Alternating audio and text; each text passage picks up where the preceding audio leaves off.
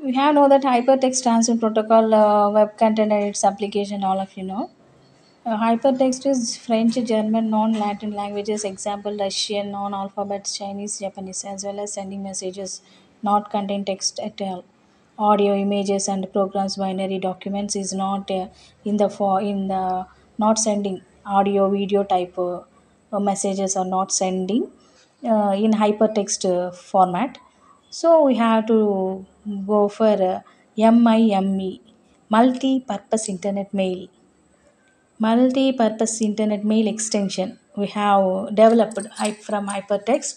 In hypertext, audio, video, and programs, binary documents are not sending in the form of emails. Yeah, next, we have to advanced MIME. Next, in this model, in this not model, in this format, audio, video type, images, programs, and binary documents all are sent yeah, through mail in the form of messages through mail, widely email messages that are in internet. Up,